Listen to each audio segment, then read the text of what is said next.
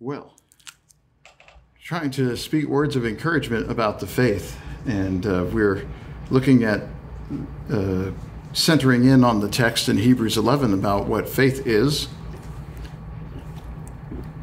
The definitions that are provided there are the thing that we're currently concerned with, and we'll keep going there. I think these are useful things. I hope that they are.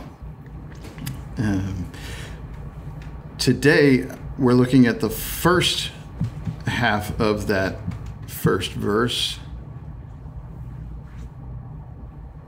But the first and second verses in their entirety here, which is the real kernel, is faith is the assurance of things hoped for, the conviction of things not seen. By faith, the people of old received their commendation. So if we want a commendation from God, it will be gotten by faith. But for today's lesson, we're looking at the fact that faith is the assurance of things hoped for. So we want to focus in on this and get to the meaning of it. And I think we can do that by looking at some passages in the New Testament where the same word is used, this idea of assurance, and it becomes very clear what is meant, I think, by its use here and how it relates directly to faith. So that's where we're going this morning and what we're planning to do. And that will start in a moment in 2 Corinthians 9, if you want to be turning there. But first, I will give you something of the dictionary on this. It is a word in the original language that is generally taken in a literal way, that assurance is, making something sure, as in making something steady, perhaps, like standing underneath or supporting something. A pedestal, a tripod, a stool would be considered an assurance. A thing that is an assurance could be a foundation or a substructure, something that is underneath and is supporting. And Greek is a very literal language. That is to say, they use very concrete terminology to express very metaphorical things. And this, I think, is one of them, because what we mean by this is that it is the basis for a claim, the basis for belief. There's a reason for which we believe, or there is a thing that is the thing that is held to, or that is claimed. That the reality of that thing, the genuineness of that thing, is what supports the claim being made. So the assurance is a reasonable reading.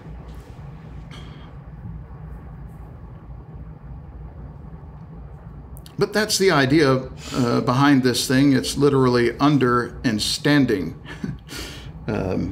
which we would probably say basis or support.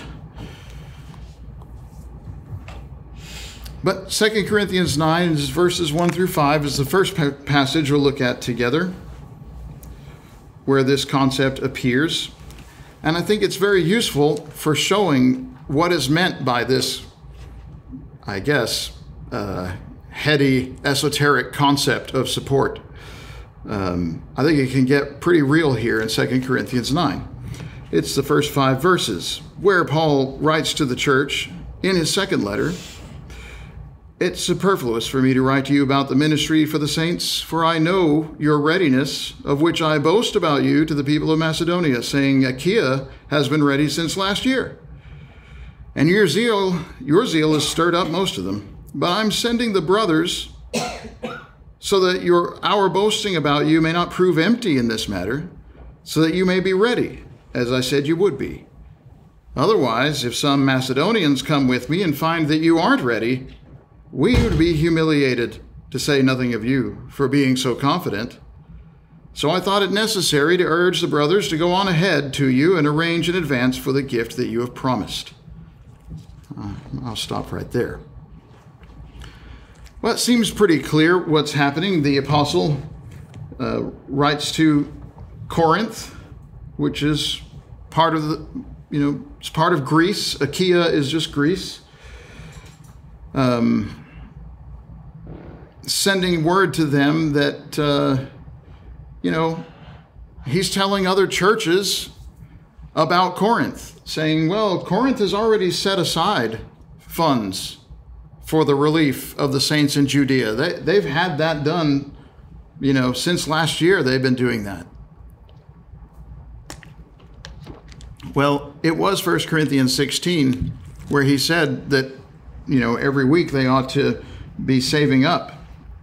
That involves those who give. You look back over the week, and if you have prospered that week, then the Lord should prosper that Lord's day.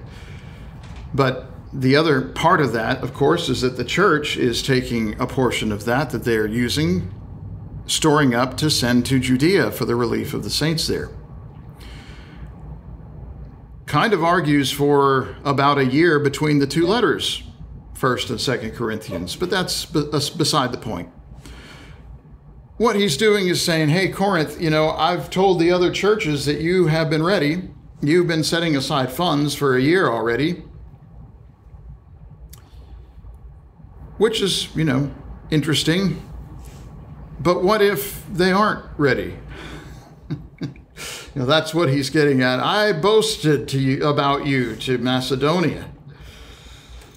Now, if Macedonians come with me after I boasted to them about you being ready, and we get there and you're not ready, well, that would be humiliating. But that's what would happen. That would be humiliating. And this is where the meaning comes. Why is that humiliating? Well, it's a little humiliating to Corinth in that they had instructions to get ready. They said they were getting ready, and they weren't. But why is that humiliating to Paul? As he said, we'd be humiliated, not to speak of you. Why would Paul be humiliated by that? Well, he said it'd be humiliating for us for being so confident. At verse 4, for being so confident. Paul would be humiliated for claiming an assurance that was not, in fact, reality. Where my translation says, for being so confident. We'd be humiliated, not to mention you, for being so confident. Well, literally, it says, we'd be humiliated, not to mention you, in this, my assurance of the boasting that I made to Macedonia, in verse 2.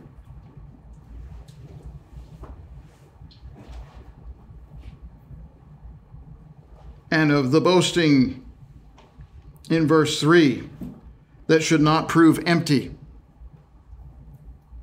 So he's saying my assurance of our boasting, i.e., I've boasted to Macedonia that you are ready. I'm giving that assurance.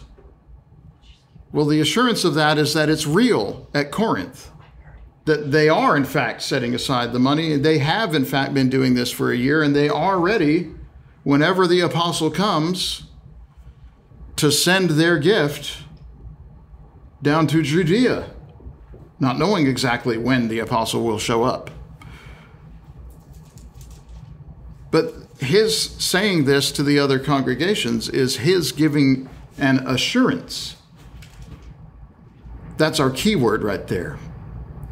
His confidence that this thing over in Corinth, where he is not currently, and this is pre-Zoom, no Zoom, not even in Skype, he's not there. He has no way of seeing or knowing what's happening over there in Corinth. But he sent this letter. He's got reports that they repented of the wrongdoing that is detailed in 1 Corinthians. And therefore, he believes that they are accomplishing what he said to them to accomplish in 1 Corinthians 16. So he gives that assurance to the other congregations.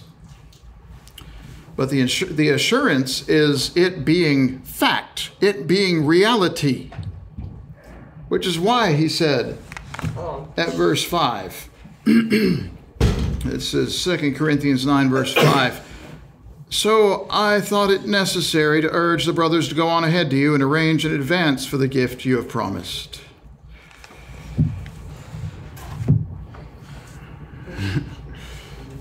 So he thought about this and said, yeah, soon I'll be heading over there with brethren from Macedonia, to whom I have boasted that you've been ready for a year.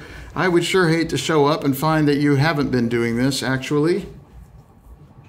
So that's why I sent some brothers ahead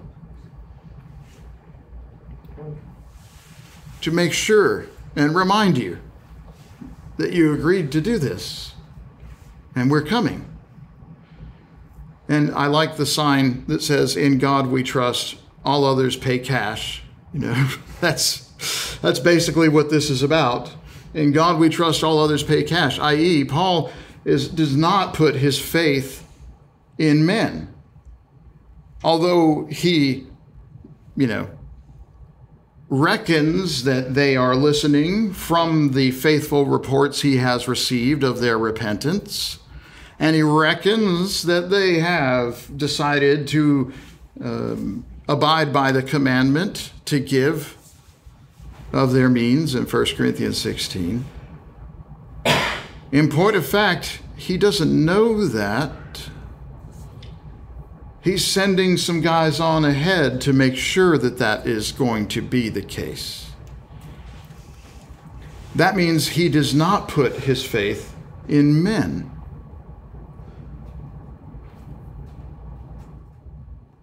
Whereas he does, and we must put our faith in God. Where Paul sends people ahead of time over to Corinth to make sure they're really doing what they said they were going to do, we don't do that to God. We don't send somebody up to heaven to find out whether God's telling us the truth or whether God's holding up his end of the bargain. That's not faith. Faith is being sure that God is doing what he said he would do. That's what he means by this. Or, I'm sorry, that's what we mean by this.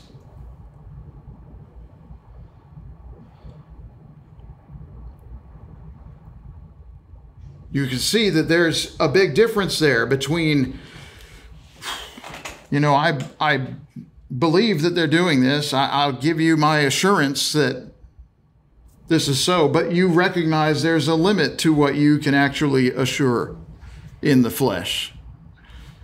Right? That's different from, I believe in God, and there is assurance that he is real and he rewards those who seek him. That's what this is about.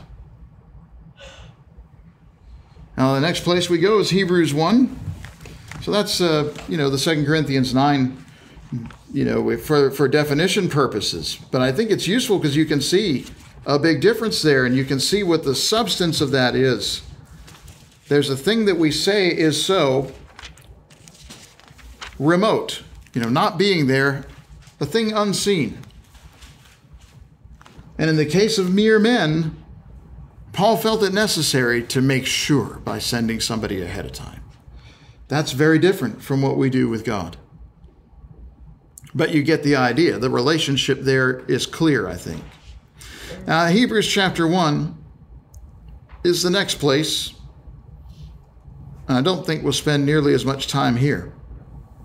But the revelation from God to mankind is better now than it was in ages past, because Christ is better than the patriarchs. It says in Hebrews chapter 1 in the first 3 verses, "Long ago, at many times and in many ways, God spoke to our fathers by the prophets, but in these last days he has spoken to us by his Son, whom he appointed heir of all things, through whom also he created the world, who also is the radiance of the glory of God and the exact imprint of his nature, who also upholds the universe by the word of his power, and, after making purification for sins, sat down at the right hand of the Majesty on high.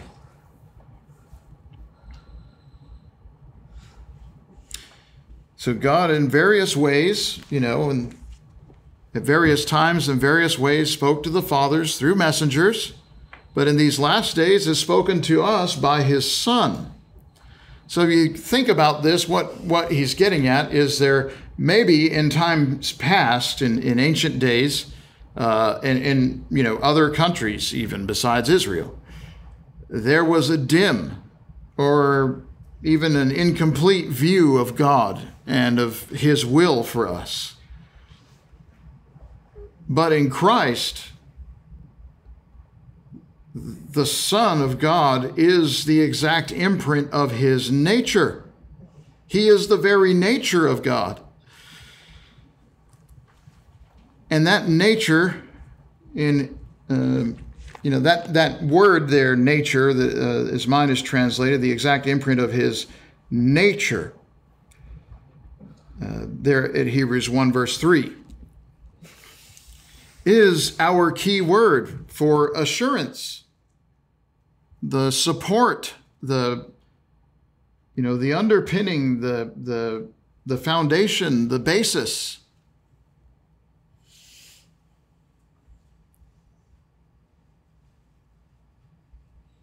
That this Son of God who came to earth and took on flesh as you and I have flesh is nonetheless God, and is God in the flesh. He's an exact representation of the substance of God, or the assurance of God, the basis that God exists.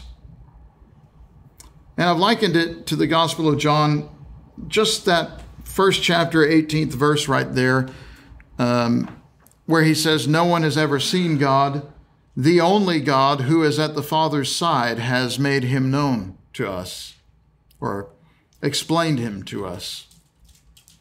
None of us have ever seen God. It is the God who came from the bosom of the Father, from the side of the Father.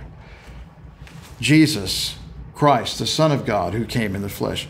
That is the one who has explained the nature of God, what God looks like, if you will, according to John's Gospel. And that's correct. Of course, that's clearly what Hebrews 1 is referring to.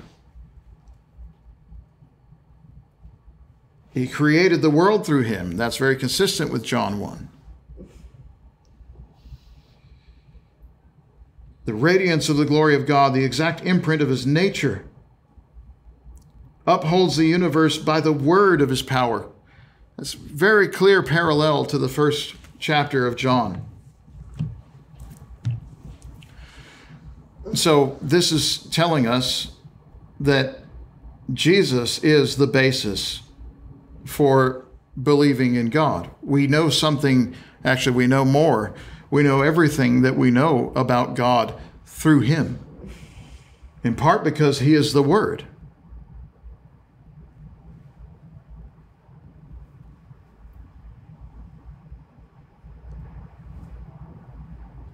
But this is to say, he is better than what came before in terms of the revelation, the word that came through them. He's the fullness, the completeness, the essence. And in chapter 3 of Hebrews,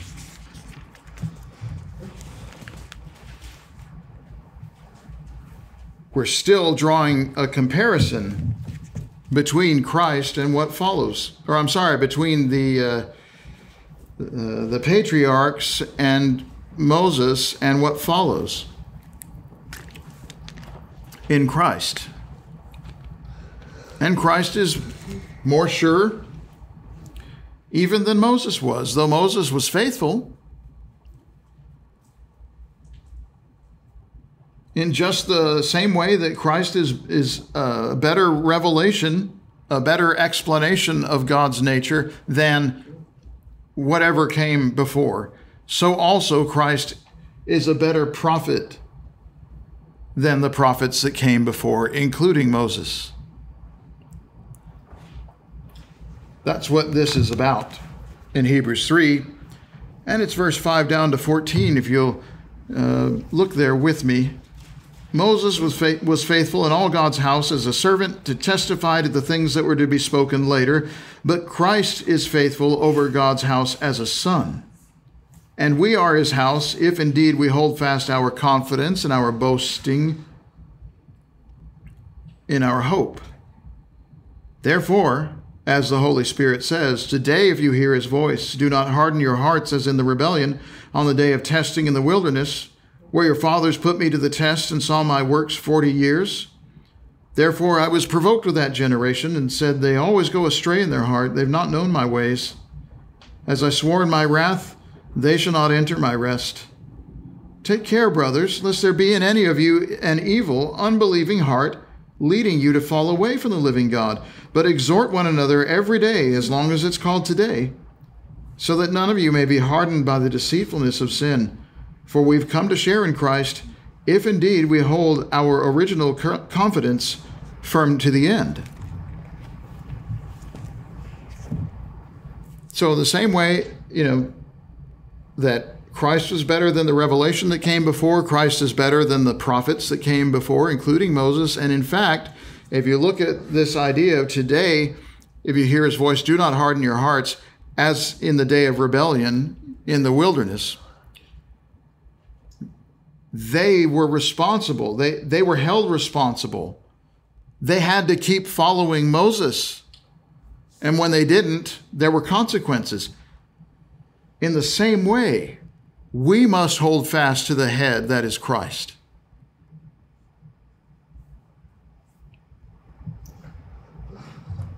Now again, he closes this idea saying at the 13th verse, exhort one another every day, as long as it's called today, that none of you may be hardened by the deceitfulness of sin. It's today again. It keeps happening. Every day that I get to is today. And we exhort one another while it is today, so that we won't be hardened by the deceitfulness of sin, as they were hardened and they fell in the wilderness. It stands as a warning for us. But he's saying in that 14th verse, we've come to share in Christ, if indeed we hold our original confidence firm all the way to the end. They who fell in the wilderness did not hold their original confidence firm all the way to the end. If they had, they would have entered the promised land, but they wouldn't take it. They allowed the spies to discourage them from going into the promised land. And they died in that wilderness because of that. But did you notice that the 14th verse is parallel to the 6th verse?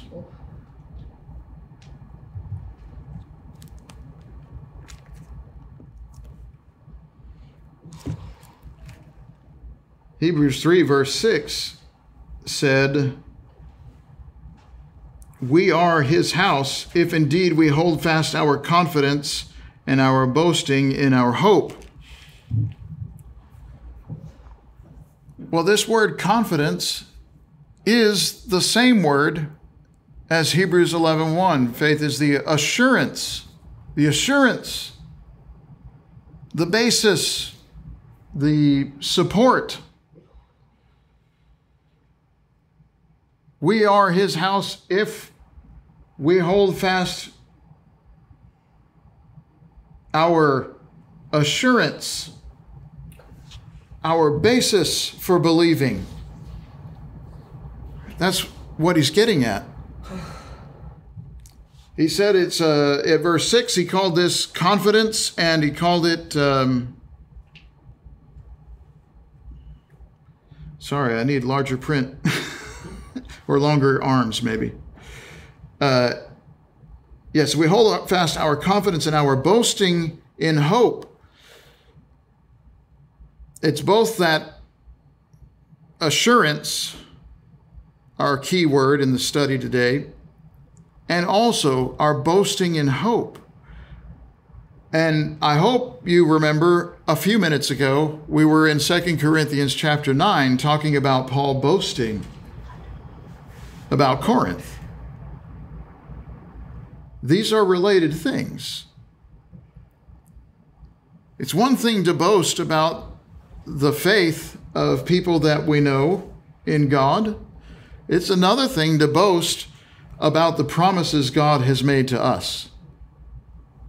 One of those is firmer than the other. One of those is surer than the other. Right? One of those is faith, real faith. And the difference between the formulation in verse 6 and the formulation of verse 14, if we hold fast, firm to the end. Actually, verse 6 also says firm to the end. I don't know why that's not in my translation. The only difference is in verse 6, what we're holding fast to is our confidence and our boasting in hope. In verse 14, what we're holding fast to is our original confidence. That tells me that boasting in hope is, bundled up, if you will, tantamount, package deal with the confidence, the assurance. That's what it's telling me.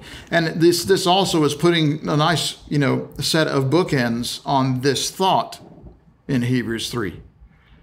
Makes it clear that these are related things. And the reason he talks about Moses was faithful, and, today, if you hear his voice, do not harden your hearts. Well, that's David speaking centuries later. And yet it was an application, a binding of what happened in the day of Moses. And yet Jesus, as a son, is greater than Moses. Therefore, he is more binding. And we must hold that original confidence firm to the end. And we encourage one another to this. So I think, in retrospect, it's nice to think again about Hebrews 11, verse 1. Knowing the things that we've seen. We saw that at 2 Corinthians 9 that Paul had a certain amount of trust, but he needed to verify. We saw in Hebrews 1 that Christ is better than all the revelation that came before. He makes known a much clearer picture, in fact, the very nature of God. That's assurance. And we just finished here in Hebrews 3. How the assurance that we have, the trust that we placed into God, the belief that what God said is true and is real and is going to happen, is the thing we have to hold on to get through life and to finish this course. That's why Hebrews 11:1 says faith is the assurance of things hoped for. It means faith is when we are assured, when we are certain about the thing that we hope for. We're convicted about that. There's a basis in reality for that. It's not that we, it's like, oh, well, when I die, I sure hope there's something else after this. Like, no, there is. There absolutely is something here. I know that there is. I don't see it yet because you can't see it with fleshly eyes. But it's there. It's real. We're certain about that. There's a reason to believe God. There's a reason to live right now for the hope of heaven then. Faith is the assurance of things hoped for. Being sure about this, we know it is real. There's substance to it. It is, it is the thing that's real. People think spiritual sometimes means ethereal, somehow, metaphorical. ill-defined, not clear, maybe not even real, fanciful fairy tale. That is the opposite. The opposite. This world is the temporary. This world is the Johnny-come-lately. This world is going to be burned up and everything in it. The spiritual world existed before this, and it will exist after this. We have a reason to believe in God. We have a reason to live right. And trusting in God in this way, knowing that He is there, knowing that He rewards those who seek Him, that is faith. That's the first part of this. So, all right.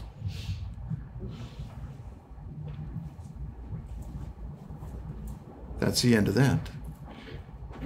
Are we perhaps speaking today and you are not yet a child of God? You are not a Christian. Do you believe in Jesus Christ, that He is the Son of God? Do you believe the things that we've been reading about here, that God has put many things into motion to help us, to encourage us to stay the course and to go along in life?